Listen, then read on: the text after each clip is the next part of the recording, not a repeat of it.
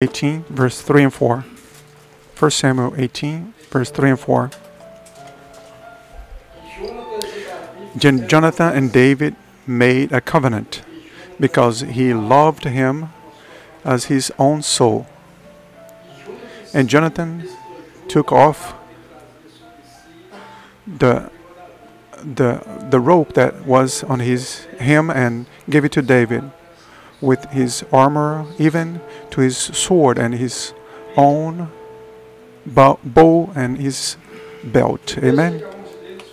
The text that we just read speaks of a moment where the father of David sent David so that he would go and check the situation with his brothers. And the concern of the father is always this. It's always the same. And to know what is the situation of the brothers of David, how his children are doing, what is the situation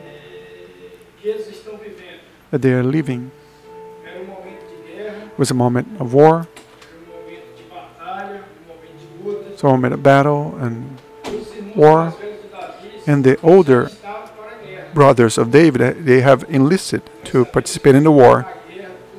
And we know that in a war, anything can happen. When we are in war, we can kill, but we can also be killed. And that was the concern of the father in knowing what was the situation of his children.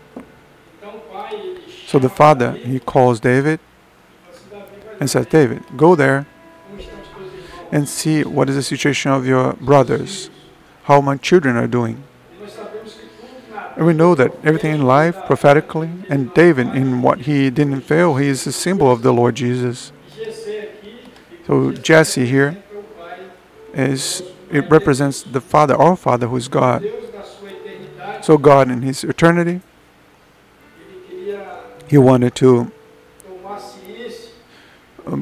take knowledge or be aware about what was happening to the children of Israel and Jesse's children, the chosen people of the Lord, those that are being generated by that Father. And Jesus, here represented by David, he then is sent to check the situation in which his brothers are the children of the Father. And we know that God is omnipresent, is all-knowing, he knows everything, all things. But the purpose of that mission, the purpose of that visit, was not only to know the situation in which his brothers were, but through David, his brothers would be delivered from death, delivered from the judgment, and be delivered from a great humiliation that they were going through. Because on those days, the army of the Philistines, they had a hero there. They had a giant, and that giant was challenging. He was not challenging Saul, the King Saul. They were not challenging the children of Israel. They were not challenging man. They were confrontating. He was challenging the God of Israel. So the enemy was humiliating the children of Israel. And he said, isn't there a man there? Isn't there anybody capable of fighting? Don't you have a hero? Don't you have a champion? Isn't there in your midst somebody who is courageous enough to fight with me and to defeat me? And the Bible says, my brethren, that for many days, this confrontation, this challenge, this humiliation continued. And many times the people of the Lord go through this to a humiliation, a challenge. Sometimes I'm going through this, or a brother or sister is going through this, or the entire church is going through this. The chosen of God may be going through this. And the enemy rises up to confront, and they may say, isn't there a champion? Is there in your midst a hero? Isn't there a valiant soldier? And the Bible says that the entire people of God remained silent because they looked, and there wasn't there in their midst a valiant soldier. There wasn't there a hero. There was not in their midst someone that would be able to destroy that challenge. That was not only against them, but against their God, against our God. And it didn't exist. It didn't exist in the midst of the people of Israel that had the means to do this. That's why the Lord says there. And Jesse said, go there. God thought, I'm going to send a hero. I'm going to send a bold soldier. I'm going to send someone there to remove this challenge from before my people. And Father Jesse does that. He sends David, and he told him, go there and check how my children are. So when David leaves the presence of the Father, the Bible says that he departed with a bag, and this bag had a couple of elements. There was bread. If I'm not mistaken, there was also cheese. The brother can also search for it just to help me out. And he goes there with those resources on his hands. And then he takes the food to his brothers. And then later, he departs to remove the challenge that was before the Jewish people. And if we look at the situation of Jesus, it is pretty similar. Jesus and the people of God at that time, he was being oppressed, he was being enslaved, he was being confronted. So then God sent Jesus. And Jesus, when he goes to visit his brothers and sisters, he doesn't go there with empty hands. He carries with him the food that was given by the Father to bring to his brothers and sisters. He brings the word. He brings the bread. Remember that Jesus multiplied bread and fish. He speaks of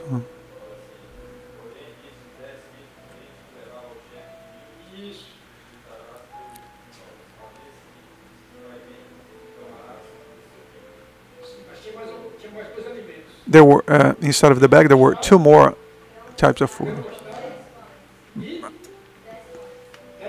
Roasted grain and 10 bread. So it was cheese, roasted grain, and bread. And Jesus came, and the first thing that he did was to face the crowd, using the resources that were given by the Father, or his word. So he presents himself as bread to give life to those who believe. So he strengthens. He carries the food. Jesus came to give this food. The food that it comes from eternity, which is the word, which is the knowledge of the plan of God. So when Jesus came, the situation of his brethren, the path that his brethren were tracking, the spiritual situation of Israel, the challenge against the God of Israel, because the land of Israel had been taken over. It was invaded and was conquered by the enemies.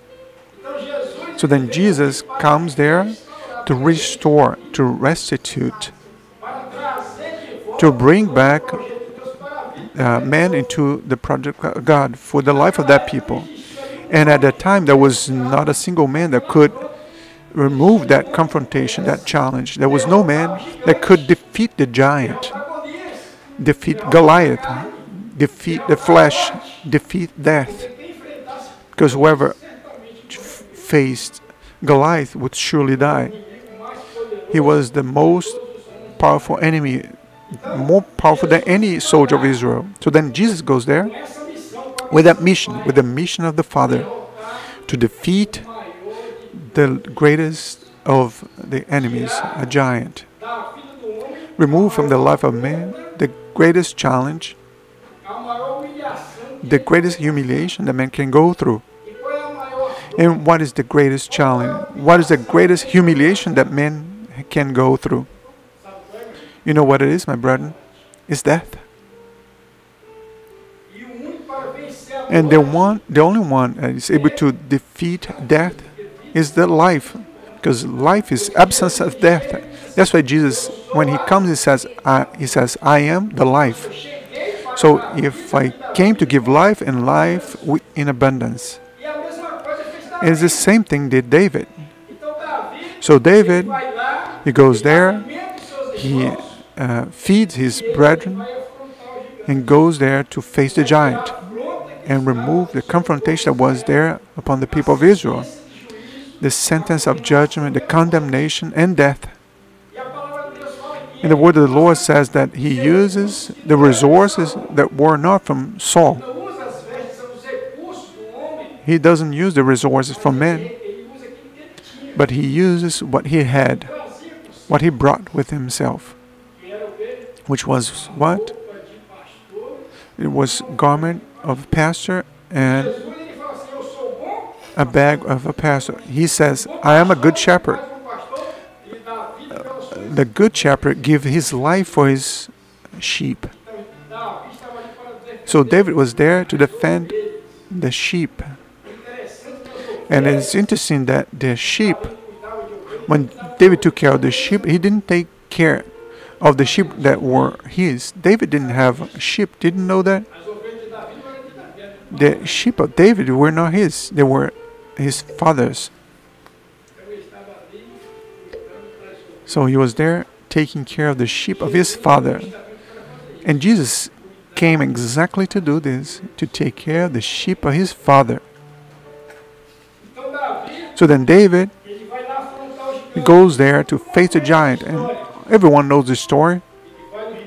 He goes to the river, he picks up 5 stones, and we know that those 5 stones, they represent the 5 means of grace: reading the word, prayer, early dawns,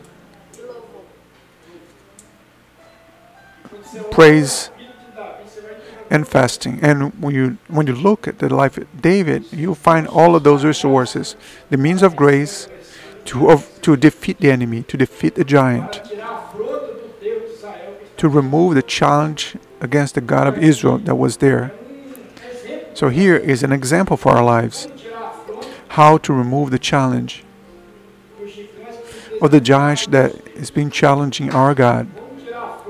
How to remove the enemy, the death that is approaching us to humiliate man. It's using the resources of grace, the means of grace. It's going to a river. There is a song that says, I want to go to the river to drink of the water that jumps to eternal life. The name of this river is Jesus. No one knows the song here, do they? Living water. I want to drink of you, Lord. That's the one.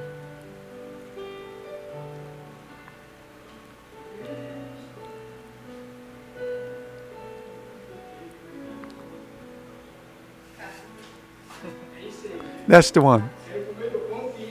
I want to eat of the bread. As God gave me. This water and this bread are going to allow me to reach eternal Zion. So David uses the means of grace, the ones that the brethren already mentioned. He used the word, and the word destroys the giant and removes the challenge that was against Israel. And Jesus did that. throughout Jesus' ministry. He prayed, he fasted,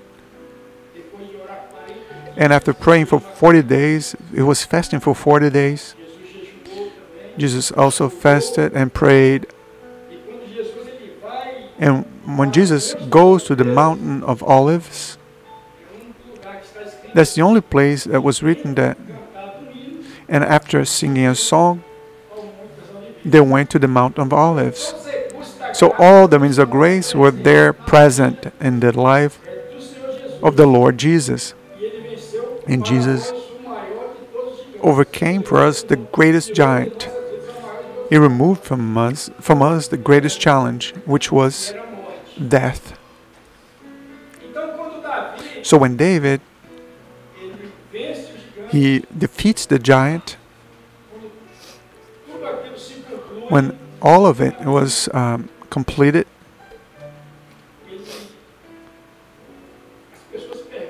so people asked David, they ask each other, who is this David? Whose son this young man is? Who is this youth? And Jesus once asked the disciples and asked, who men say that I am? And a few disciples said one thing, others said another. But there was a young man there. They had a revelation. He said, you are the Christ, the Son of the living God. And everyone wanted to know who was the father of David. Who is the father of David? Who is this kid son of? And my brethren, when we are able to reach a victory in the Lord, and every victory that we are able to reach, every deliverance, every blessing that we receive, is to promote a single thing. It's to promote the glory of God in our lives. The glory of God in the midst of the church. People wanted to know who was David's father. Who was the father of this young man? Who is the father of David? The father of David is Jesse. Who is the father of the brother and the sister? The father of the brother and the sister is God, the Lord of hosts. Who they wanted to know who was David. David was Pilonite. David was the one who was born in Bethlehem. He came from the house of the bread, the house of the food. Jesus was born in the house of the bread, the house of the food. So Jesus is the food for our souls. We were born also in Bethlehem. We were also born in the house of bread. We also belong to the same project. And it is interesting, my brethren, that at that day, the day of the defeat of the giant, the word says there was a man called Jonathan. Jonathan, he made a covenant with David when he saw the deliverance that the Lord had given, when he saw what God had done through the life of David. Jonathan decided to have a covenant with this young man, with this individual. The Bible says that Jonathan, he loved David like he loved his own soul. And when man discovers what Jesus has done on their behalf and their benefit, when man finds out and becomes aware of what God through Jesus has already done in their lives, the deliverance that was given, the conquest that they have been able to achieve, the blessing that came to them through David and through Jesus, when man becomes aware and this understanding, man wants to establish a covenant. He wants to make a pact. And this, all the project of God is like this. Man comes to do this. So God wants us to understand that we need every day to establish a covenant, an alliance, an agreement with God. The word says that there was there a covenant, there was there a pact. And the desire of the Lord is exactly this. This covenant, this pact, this alliance through Jesus may be present in our lives. And the word says that because Jonas loved him like his own soul. Do you know why he loved David like loved him as his own soul? Because Jonathan found something. Because before loving David, David loved him. We loved God because God loved us first. Jonathan only began to love David after the giant was defeated. And we only love God after the enemy of our souls is destroyed by Jesus. Because before this, we don't love God. We only love the Lord after our salvation, after our covenant, our pact with the Lord. That's when the love to God comes. So we have this recognition of what Jesus has done in the cross of Calvary. I love Jesus because he loved me first, because he delivered me from death. He delivered me from condemnation, because he removed the confrontation of the enemy that was upon my life, because he delivered me from humiliation. So there was this covenant, and he loved him as his own soul. He liked David so much, and he loved him as much as he loved himself. And when we have received 2 commandments from Jesus, God gave 10 commandments, and then through Jesus 2 commandments. And the 2 commandments of Jesus are love God, and then love your neighbor like yourself. So it is interesting that Jonathan loved himself in the same way that Jonathan loved himself. He began to love God. And that's interesting. Because there are people that don't love themselves. But if I don't love myself, how can I love God? How can I love my neighbor if I don't even love him myself? And that's interesting. And Jesus said, you need to love your neighbor like you love yourself. And many times we don't understand this. There are people that don't love themselves. And when we don't love ourselves, we cause harm to ourselves.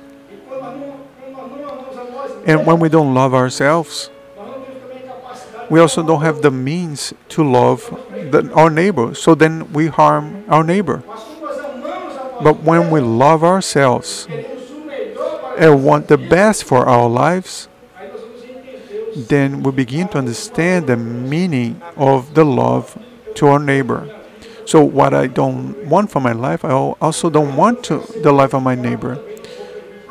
I don't want to be harmed, so that I don't want to harm my neighbor. The word that I don't want to hear, I'm not going to say. And that is interesting. And the Bible says that Jonathan, he loved David like himself, as his own soul. And the Bible also speaks of the soul. It was a love in spirit. It was not in the flesh. Sometimes people confuse this verse. He loved him like as his own soul. So the soul of Jonathan was linked to the soul of David. It was the Spirit of God communicate with the Spirit of man. So this connection is not a physical connection, it's a spiritual connection. Because the Spirit is what is going to heaven, is going to eternity. And the Bible says, my brethren, that in that day, in this covenant, this agreement, the word says that Jonathan, he emptied himself. What is empty himself? Is taking stuff away, is to give yourself. So he took the cape that he had over himself. So cape is related to protection. The cape protected from the sun, the rain, the weather. So he removed the cape and gives it to David. The cape of Jonathan was not just any cape. It was not the cape of Bartimaeus, Because Bartimaeus also had a cape. He was on the side of the road. He was blind. He begged. But when Jesus called him, he left the cape and followed Jesus. He went to Jesus and received the blessing. But the cape of Jonathan was not like the cape of Bartimaeus. It was the cape of a prince. So he removed the cape of prince because Jonathan was prince because the son of Saul. He was the son of a king, and son of a king is a prince. So he takes the cape of a prince and gives to David. And he takes his own robes and give them to David. The garments of Jonas were garments of a prince. They were not garments like mine or yours. His robes were like the prince. So then he takes the robes of prince and gave it to David. And he takes his own sword and gives to David. He takes his belt and gives to David. And he also takes his bow and give it to David. So he gave to David 5 things: the cape, the robe, the sword, the arch, and the belt. The belt speaks of justice. Justice speaks of truth. Jesus said, "I am the truth." He takes the sword, which is the word. He takes the arch. What's the bow mean? Well, the bow means to reach from afar. It speaks of prayer. He removes the robes, which speaks of salvation. And he also takes the cape, which speaks of protection. So that here it speaks of the 5 characteristics of the ministry that he gives to David. He gives to Jesus. Because when he saw David, he realized and said to himself, "David, you're not just any person, you are a prince. And I want to give you the attributes of a prince." So he transfers to David the garments of the prince, the sword of the prince, the cape of the prince, the bow of the prince, and the sword of the prince. So what does that mean? He said, "No, David, I'm not a prince. You are the prince. You are the prince. These garments, they are in me, but they are not mine. They belong to you." And that's the secret. When we have this meeting with the Lord, when we make this covenant with the Lord, we understand the following: that Jesus is the Prince. He is the marvelous Counselor, Mighty God, Father of Eternity, Prince of Peace, marvelous God, Counselor, marvelous Counselor, Mighty God, Father of Eternity, Prince of Peace. So from this day forward, I'm not the Prince of Jonathan, Prince Jonathan that is going to give you orders, David, but from this point forward, you are my Prince, and I am your subject. I'm your servant. And it's intended, my brethren, that all the relationship that happened, that communication, all this exchanging, this understanding, was based on one single thing. Why did Jonathan do this? And I want to ask you, my brethren, why did he do it? You know why? Because Jonathan loved David.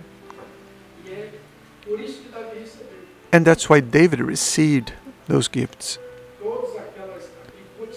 Received all those attributes that were in the life of Jonathan, because he knew that it was for love. It was a recognition for what David had done for him in his entire house, because David delivered the house of Saul. And when we understand that David, who was the Lord Jesus, he delivered our house, delivered our home, delivered us from death, for gratitude, for love of God, we tell to the Lord Jesus, you are the prince, and I am your servant, your subject. You are not just anyone, you are a prince. Yes, I'm going to give all those things here from this day forward. I want to serve you. And I'm going to serve you not because of an obligation, but as an option, as my choice, for love, because I recognize, because you are the prince of my life, for the deliverances that you have given me. And Jonathan removed the cape that he had upon himself and gave it to David. And also the garments, his belt, his bow, and his sword. My brethren, we need to give all of this to David. The cape is a protection. You know why? Because our protection now is the Lord. It's the Lord, the one who protects us, delivers us, is the Lord of hosts. We need to give your garments. You know why? Because we are going to receive new garments. The garments of salvation. The garments of praise of an anguished soul. So also gave him the sword. You know, because our weapons are no longer common weapons. They are not physical weapons. Our weapons are now spiritual weapons. He also gave his bow. So what reached from afar. So the sister mentioned prayer, because now all my prayer is going to be in the name of Jesus. He is the one who is going to overcome all my battles. And Jonathan gave to David also his belt, which speaks of truth, which speaks of justice of God. And a certain individual in the past, he asked, what is truth? And a governor from my city, from my state in Bahia in Brazil, he once said on the Congress, he asked on the Congress the same thing, what is truth?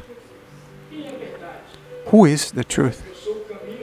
I'm the truth, the path, and the so now we have on our belts truth.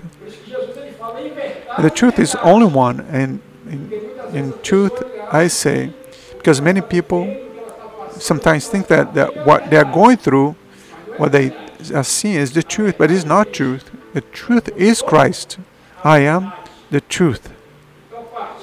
So then, from that moment forward, Jonathan began to live and walk in the truth, which is the Lord Christ Jesus. And in truth, he found the project that God had for his life, and then for his household, and for the entire Israel. And Jonathan removed the cape that was upon himself, and also the garments, his sword, his belt, and his bow. And a few days we mentioned this. And to give into the Lord, leave everything that you have, and come and follow me. And that's what Jonathan did. He left behind everything that he had in order to follow Jesus, to follow David, because Jonathan loved David. Amen. Let's sing a song. Children are going to sing.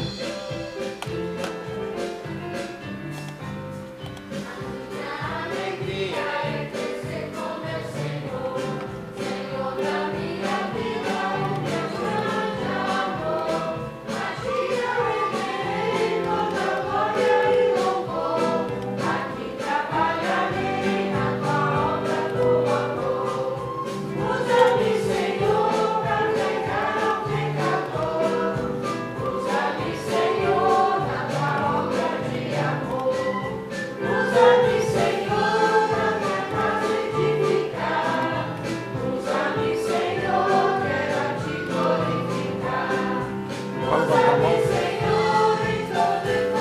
já vai dar a bênção apostólica, quero dar um espacinho ali para a mão ficar.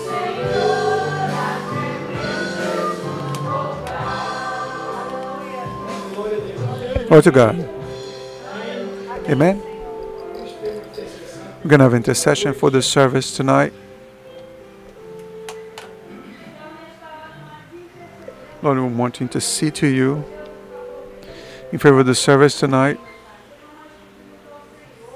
I ask you, Lord, that the God, that from this moment you may be operating with might for the service tonight, so that you may be using the lives, that you may, Lord, help us to evangelize and to speak of this God whom we serve to those who need salvation, for blessing.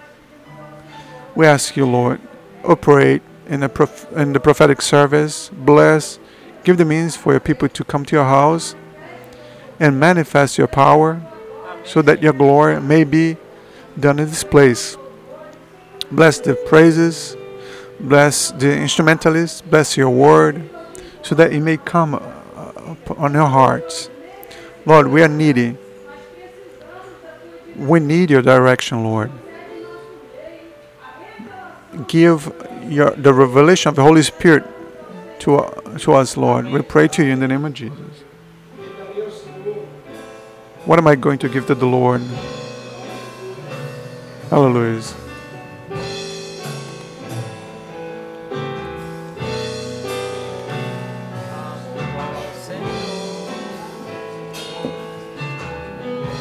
Come on, Senhor.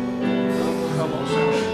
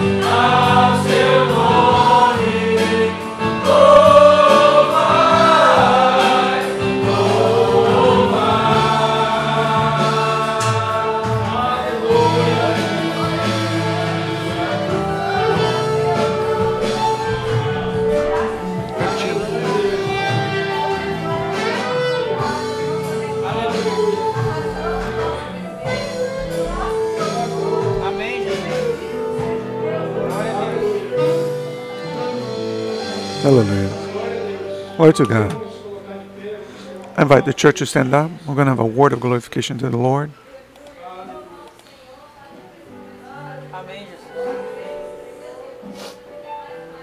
I'm going to praise you because we can learn more and more from you, Lord. Because you have visited us in a special way. I want to praise the Lord because when we wake up, when we lay down, because no moment you have left us alone, Lord, we don't deserve, Lord. Who are we, Lord, to be loved by you, Lord? But you loved us in a special way, Lord. We praise the Lord for everything that you have done for us. We have no word to thank you enough, Lord. We praise in the name of Jesus. Lord, eternal Father, we place before your altar our children, intermediary, and adolescents. You plead, Lord, that your hands may be upon their lives, protecting them, delivering them, giving them health. For love of each one of them, you may bless the parents also, so that in everything, Lord, your name may be glorified. Give grace, power, and authority and revelation, so that in direction by the Holy Spirit, and give them health, so that every day may do your work, Lord. Take us home under your protection, Lord. We pray in the name of Jesus. In your name we say that the wonderful grace of our Lord and Savior Jesus Christ, the love of God, our good and eternal Father, and the sweet and tender consolation of the Holy Spirit be with the people of God, now and forevermore. Amen. Amen.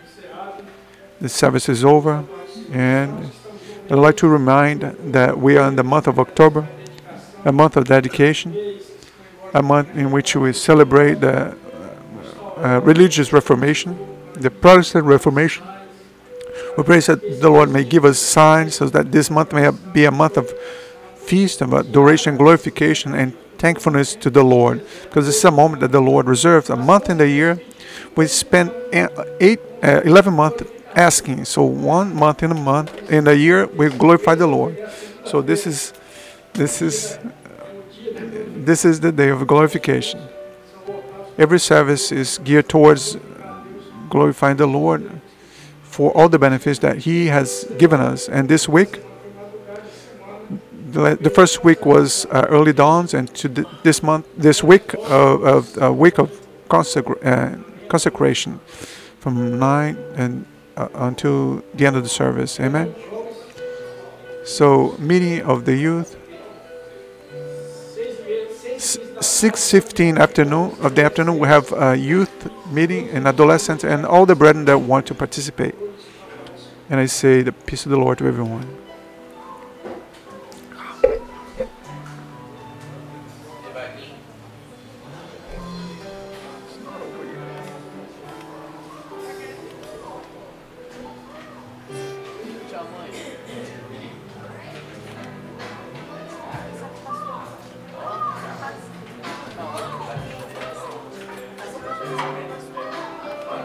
Eu vou lá pra fora porque aqui dentro tá frio.